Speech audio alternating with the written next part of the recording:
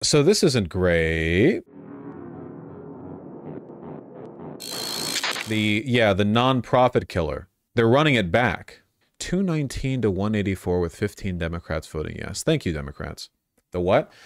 Yeah, they tried to do this before and it failed, but it looks like they're running it back. It basically means that in the name of being anti-terror, it would give the Treasury Secretary the ability to revoke the tax-exempt status of any nonprofit they want with no explanation or no oversight.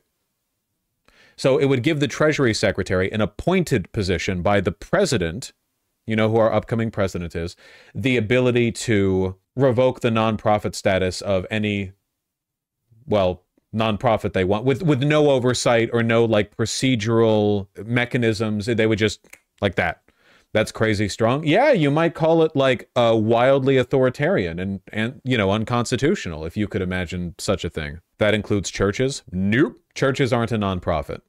That's a different tax consideration. Yeah, anyway, the real reason this is being done is for Israel. The bill's backers have made it clear the bill is targeted at groups advocating for Palestinian rights, giving presidents the power to even further target Muslim and Arab advocacy groups, which have already long faced repression.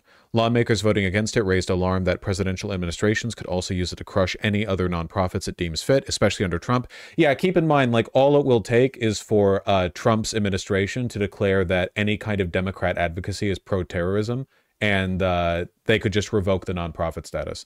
It effectively makes nonprofits like an impossible thing to develop with any kind of like political agenda, effectively. Who allowed this? 219 members of the House of Representatives.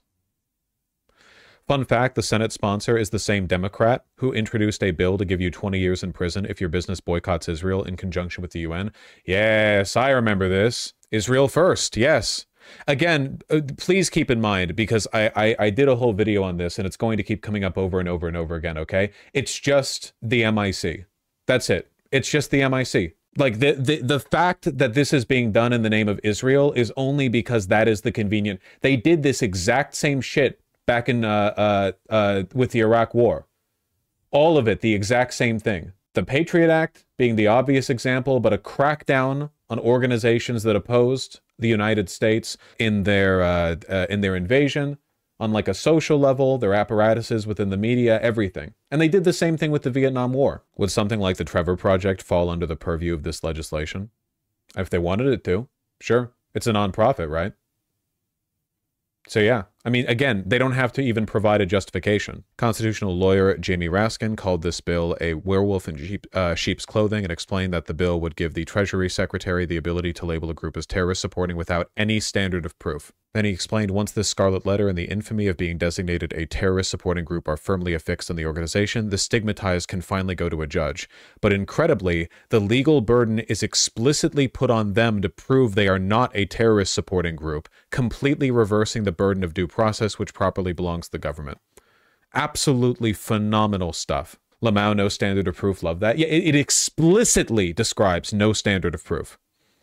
Is that even constitutional? I mean, I would say no, but you can take it up with our 6-3 conservative. It's not even a conservative bit, man. Democrats overwhelmingly voted against this, but some Democrats, I can probably even tell you some of which ones. What's the name of the guy who went after Hassan on Twitch again?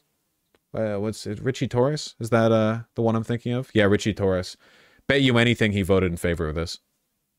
Don't even know who voted in favor of this. Bet you he did. Yes, he flipped. Yeah, okay, there you go. Get enough AIPAC money, Democrats will turn in favor of this too. Torres did not vote in favor? He didn't vote for it this round? No kidding! Okay. So did he vote for it the first time? That's surprising. I mean, I guess it's a pretty egregious bill, but that guy is like really in on it. Well, I can tell you of at least one Democratic senator who's going to vote for this. Yes, he did. Not voting. So he just abstained then, which is interesting.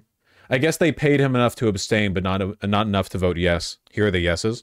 Colin Alred, no surprises there. Debbie Wasserman Schultz.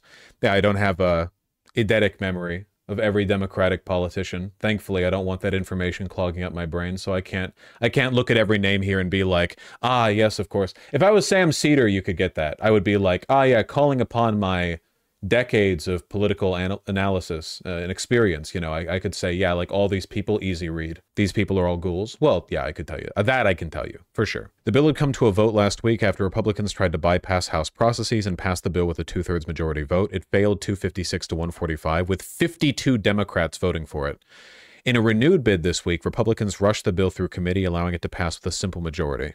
Reportedly, many Democrats voted against the bill last week because of their fears over how it would empower Trump specifically, not necessarily due to the chilling effect it could have on nonprofit newsrooms, civil rights groups, and especially Muslim and Arab advocacy groups. That's nice.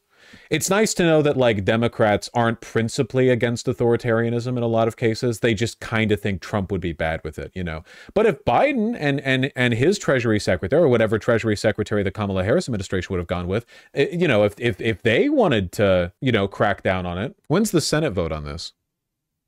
How long do we have before we have this be law, I guess? Well, not be law, it still has to be signed by the president, but you know. This law seems eerily similar to the anti-NGO laws that pro-Russian governments have passed labeling nonprofits as foreign agents. You are correct. This is literally just a standard, like, boilerplate authoritarian measure. It like, literally, it's just like cur stamp, you know? Obviously, for countries like Georgia or Russia, the concern isn't actually foreign agents. The concern is that NGOs are often advocates for political change and their authoritarian regimes. Over here in the United States, we can't really fearmonger about foreign agents quite as much because we're the most powerful country in the world. So instead, we have to frame it as like terrorists, you know, not even necessarily like a foreign government, but just like in the vaguest sense, like Hamas, basically. Everything's going to get worse. Enemy from within, Europe. And keep in mind, not only is it enemy from within like fascist bullshit, the Democrats are also on board with this. In the initial vote, 50 Dems voted in favor of it. Now they're concerned because they know Donald Trump is going to be the president, but all that suggests to me is that they're okay with authoritarianism if it's done under a like competent bureaucratic administration. Authoritarianism, but run by adults. Antifa will be targeted too. Antifa's not a nonprofit, I'm happy to say. It's not just being done here, you know. Fox News and, you know, a variety of right-wing outlets have been attacking Twitch for having Hassan Piker on them. They're going to come after all of us. It is part of the process under the guise of defending Israel, because that is the chosen like mantra and banner and flag flown of the establishment. They will do everything they can to make it illegal to disagree with them. You know, this is not the first time they've done this. Do you have any backup options in case you get deplatformed from YouTube? I'll describe a rock in Seattle, and you guys can leave envelopes with cash in it underneath the rock. And I'll go and do a pickup every day.